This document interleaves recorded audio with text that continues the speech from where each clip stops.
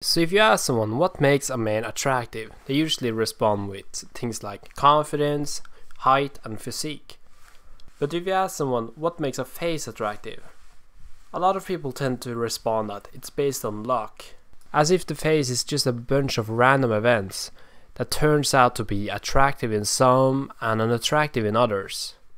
But this is not the case. There are some key features in the face that differentiates an unattractive and attractive person. And in this series, we're gonna take an in-depth look at these features. If you take a look at superheroes in comics, you will notice that they have highlighted certain features in the face to make them look like a superhero. If you take a look at Sean O'Brien, which is the highest paid male model, you will notice that his jawline is very strong.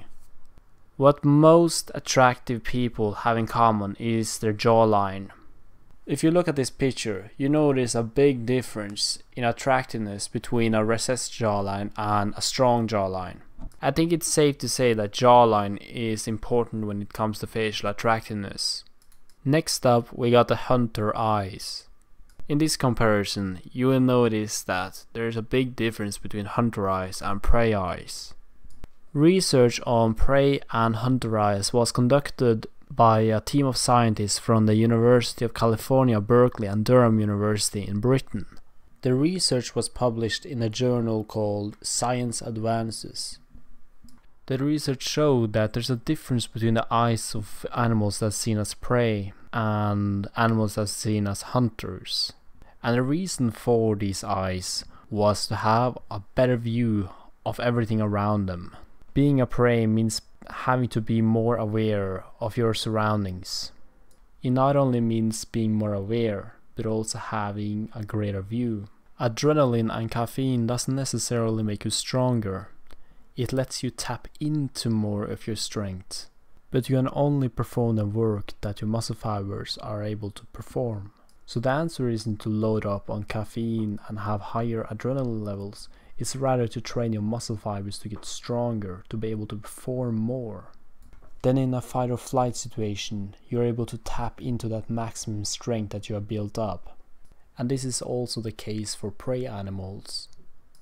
They are not only more aware of what they can see, they are also able to see more.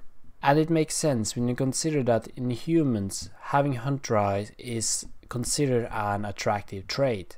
Another attractive trait that makes hunter eyes stand out even more is having prominent cheekbones.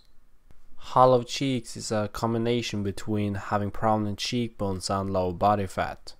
It's something you often see with models and attractive people in general.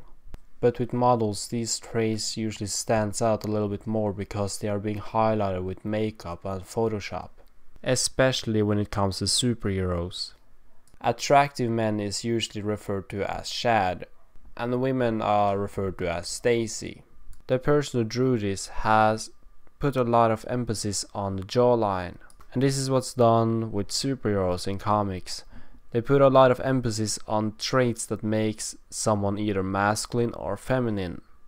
And as there are traits that make someone either masculine or feminine, these traits usually stem from alterations in position when it comes to these traits that makes someone attractive.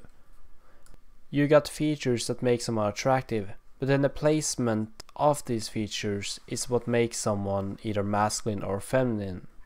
Think about it this way. You get red and blue. If you mix them, you get purple. And the color purple is the equivalent of being attractive. But the balance between the two colors, red and blue, is what determines whether the color purple is gonna be dark or light, masculine or feminine.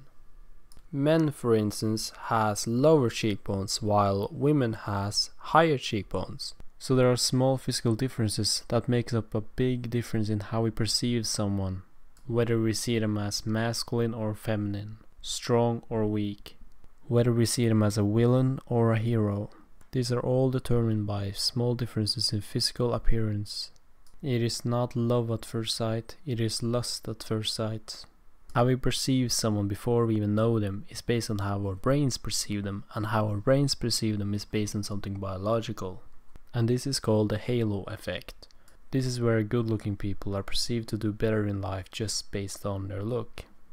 this is just an overview of everything. We will go more in depth in further videos. So thank you for watching and talk to you later.